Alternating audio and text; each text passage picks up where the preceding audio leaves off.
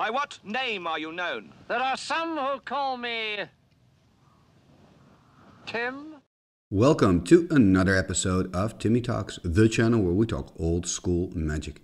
And today I am playing with my Tron deck, and I am playing against Anna, who is playing with a Reanimator deck. Now I don't play against these decks every day, so this is going to be a treat. And there I start with a Plains, basic land, passing turn. There we go, that's a much better start for the Reanimator player there, having that Mox. Now I'm playing my dual land, passing turn. And there is the Bazaar of Baghdad.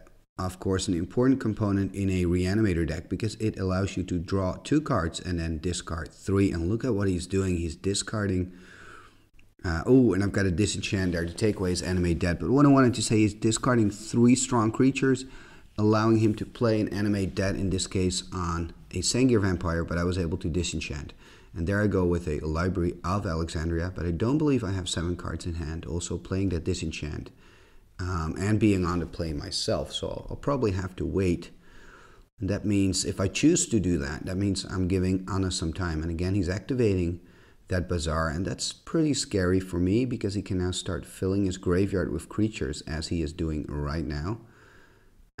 And then maybe playing Hallows Eve, which is a card that says in 2 turns from now during your upkeep, all the creatures from all graveyards return to play. So hopefully we'll see that later in the game. It's a very cool card. And you can see Anna really working that Reanimator. It is giving me some time though to wait until my library gets activated. And there is a Dark Ritual into a Juzam Djinn. So that's a 5/5. That means I've got to do something. Well, I'm playing with white, so probably have a Swords. Okay, even better, I have a Mace of If. So that means that Anna will take the damage from his Juzam, and I can just simply send it back. It's walking in a circle in the maze, and it's returning. And then it's my go again, and I have the library activated now. So that's also good. That is going to give me some card advantage. And you see me activating it here, going to 8 cards in hand. But now I'll have to play something or discard. I guess, okay, I am sourcing the Juzam Djinn because I didn't want to discard. The nice thing here is that the Swords to Plowshares removes the creature from the game, meaning that when he plays an Hallows Eve, it won't return to the game. So that's a nice advantage for me. And I'm sure Anna is also playing with 4 Swords to Plowshares for that exact reason. Tapping 6, got to be a trike, exactly. Triskelion here on the board. That's a 4/4. Actually a 1/1 with 3+1/+1 counters, and you can shoot the counters off and it deals 1 damage at a time. So those are the robot arms that you see on the art. And there is a Chaos Orb. I believe he's probably going to flip on that maze. And I think playing out that Swords on the Juzam Djinn was a little bit too hasty. I should have just kept sending the Juzam back into the maze. And drawing card number 8 here. I mean, that library is doing great work, giving me enough cards. And I'm attacking. I don't mind trading against the Angel. And I'm putting some pressure on the board now, playing a Suchi. And there is the flip. And then there is a disenchant. So that's kind of the basic play here, especially when you play against white and you have an orb. You kind of know, okay, there is a pretty big chance that I'm playing my orb and that my player has a disenchant in hand. That's one of the reasons personally why I like to just play a Chaos Orb and activate it immediately, so that the player has no time to kind of come up with a tactic against it. I want to give my player the least of information as possible. On the other hand, playing a Chaos Orb, people have told me that also has a psychological effect. Anyway, back to the game. I'm attacking now with the Suchi and a Trike. He chooses to trade. I don't mind having no flyers in my deck. And I'm hitting him for 4 with my Suchi, playing another Suchi. I really have pressure on the board here.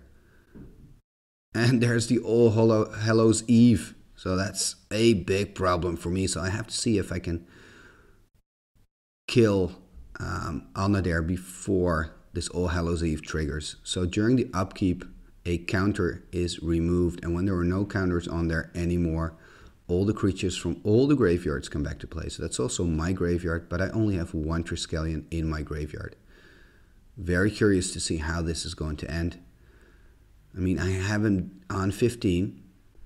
I have 2 Suchis in place. I can hit him for 8 here. Drawing an extra card. So I think it's too little, too late for Anna, but who knows what else he has. I don't have Tron yet. I have 2 mines here and a power plant. Oh, I decide not to play that mine, I guess. I'm playing a Winter Orb instead. I just want to lock my opponent. And there is a recall. That's nice. That's always the blue power that can kind of get you back into a game. But I think what he needs here is a balance, and the balance is already in his graveyard. And as you can see, he's discarding some more creatures there. I think I saw Sarah. There's an Animate Dead. That can buy him that extra turn, because all he needs is 1 more turn. So this is very interesting. He just needs 1 more turn. He's on survival mode now. He doesn't care if his angel dies here. That's absolutely not of any importance. He just wants to survive 1 more round. And I have to attack with both. Of course he blocks. Oh, and mine actually doesn't die because there's a -1, -0 counter from the Animate Dead. So that means the angels hit 3-4. And there's a fireball, and that's the end of the game. And I actually only play with 1 fireball, and I guess I'm telling him that now.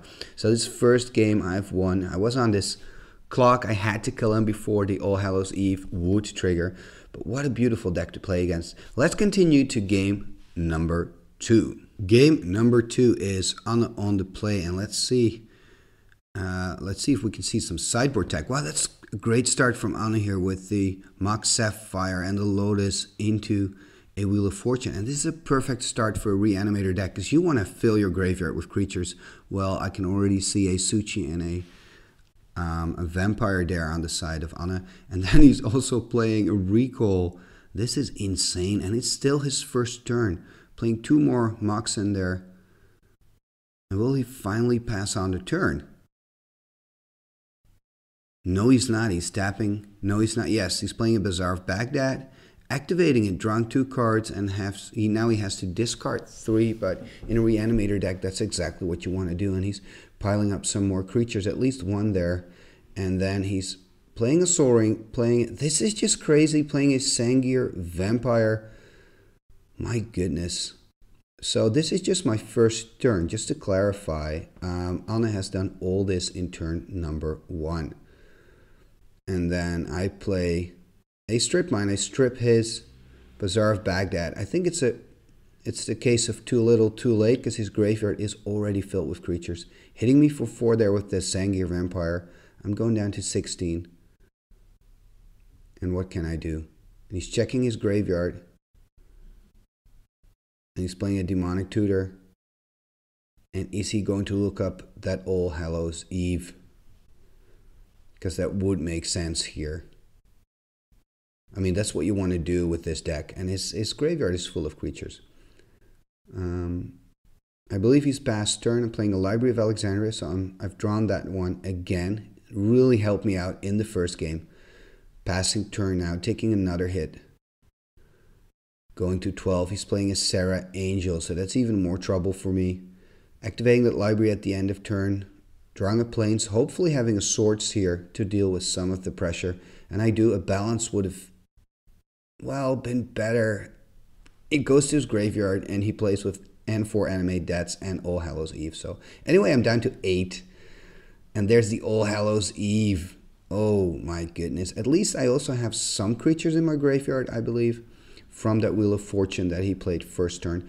Activating that library end of turn again. So that means I have 9 cards in hand. So card-wise, I can't complain, but I'm already on 8. And the library is much better from a controlling position. Playing a Maze of If. Discarding there that Trike, knowing that the All Hallows Eve is going to trigger, and that will give me back my Trike. And I believe I have another Triskelion in my graveyard as well. So that would mean 2 Triskelions coming back. He's attacking, activating the Maze. So at least this is a turn where I don't get any damage. But look at that, another Bazaar of Baghdad. And he's activating it straight away. And I can't really see what he's putting in his graveyard, but his hand is empty.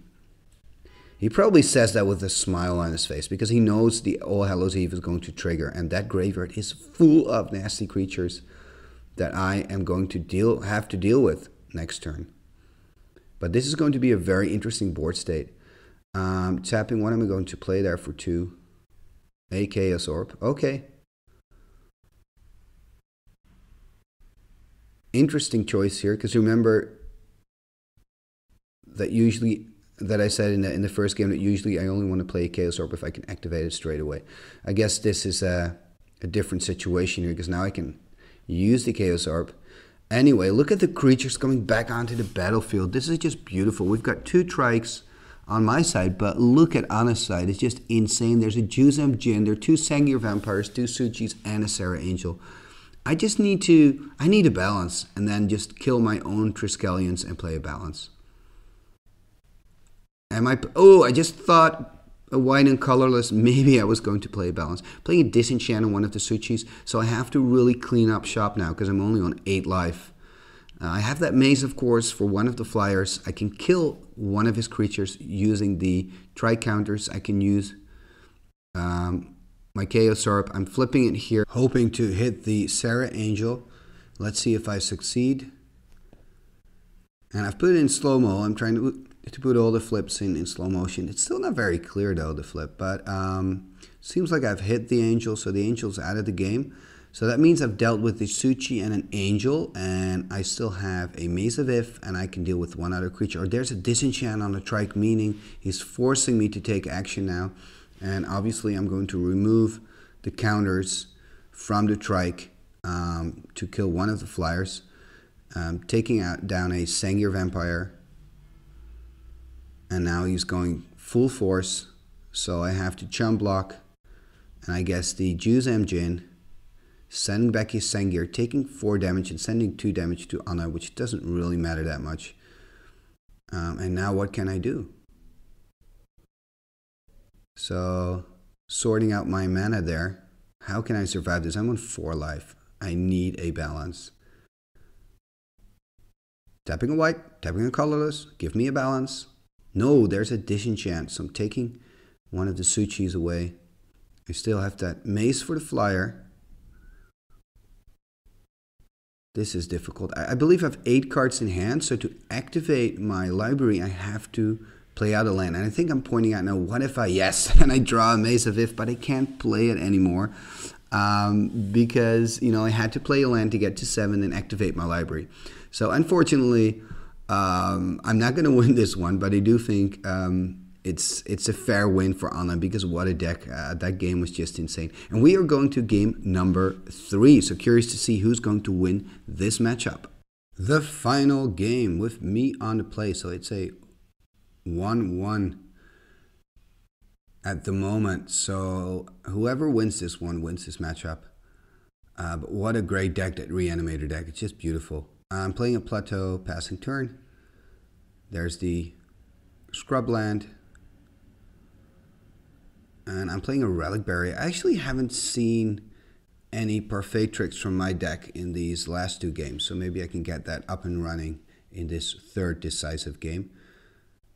And Anna is thinking already in turn number 2. Is that a good thing or is that a bad thing? Maybe he's... Ooh, there it is. I guess it's a bad thing, because that's a Dark Ritual into a Juzam Djinn. So that's a 5/5 Arabian Night powerhouse that I have to deal with. And playing a Winter Orb, okay. There's the Parfait combo, I guess. Taking a damage. And he's attacking, and I go down to 15. I was hoping, obviously, for swords. It's not there. He has a Bazaar of Baghdad, activating it and filling his graveyard again. Look at that. A Juzam Djinn, a Suchi, and a Sengir Vampire. And they're using an Animate that. This is looking bad for me. I'm facing a 3/4 and a 5/5. I do have a swords here. Interesting that I didn't use that swords on his Juzam. Maybe I had other plans for that Juzam Djinn, or have still, because it's still on the board. Oh, now that makes sense. I am playing a City in a Bottle, of course, and that's great here because it takes care of his Juzam Djinns, it takes care of his Bazaar of Baghdad's. And this is just a very powerful card. So that's some sideboard tech. I actually play one main board and one in the sideboard. This one is signed by David Howell, who used to be the only point of customer service at Magic the Gathering at a certain point. I believe it was 1995. So if you would send an email to Wizards of the Coast, he would be the one to respond to your emails. But that's a different story. If you'd like to know more about that story, by the way, you can click on the link that's on the screen right now. But let's continue looking at the match. And I'm playing a Presence of the Master. And this is an absolute powerhouse. Oh, and he has a disenchant. Oh, but he's disenchanting my Winter Orb. Interesting. Presence of the Master says counter every other enchantment that comes into play. So meaning he cannot play his Animate Deads anymore. So I've kind of got him on a lock right now with that City in a Bottle and that Presence of the Master. And I'm tapping down his Mox Ruby just for what it's worth. Deny him of his red mana. I haven't seen a single red spell, but still, you know, it's the right thing to do. And in the meantime, attacking him with the Trike. And he's on 18 at the moment. I'm still on 15. And this is great. The Presence of the Master denies him from playing any Animate Deads. And he cannot play that City of Brass. I wonder if we noticed that or if we've made a mistake here. I believe we've made a mistake here because obviously with a City in a Bottle in play, he's not able to play that City of Brass. Okay, and I'm pointing it out right now. And he's taking it back. Okay, so that's a good thing because you forget about that sometimes. I've even played the Library of Alexandria myself while having my own City in a Bottle in play, which obviously is impossible. But what I wanted to say is City in a Bottle is denying a lot of cards, including that very important Baghdad land card. And that Presence of the Master is denying Honor from playing any Animate Deads. But still, he's not giving up the fight, and there's a Swords over his Angel, bringing him back to 10 life, and swinging in, so he lost that life gain already. Trying to deny his mana, obviously, knowing that he cannot play those cities, so I'm stripping one of his scrub lands, attacking him again, bringing him to 2, and then taking the counters off. And I've won this third decisive game. That went pretty fast, and he's showing me his hand. He didn't have enough mana, and I think that City in a Bottle just killed him. Just killed him. He needed a disenchant, but he also needed a disenchant for that Winter Orb. I mean, what can he do? Thank you, Anna, for letting me play against you. What an amazing deck you have, and I know you have more interesting builds, so I'm looking forward to play against you in the future. If you'd like to see more games, you can click on the link that's appearing right now to see some more old school Magic. Thank you for watching, and see you next time at Timmy Talks, the channel where we talk old school Magic. Igitus figitus sumba kazee.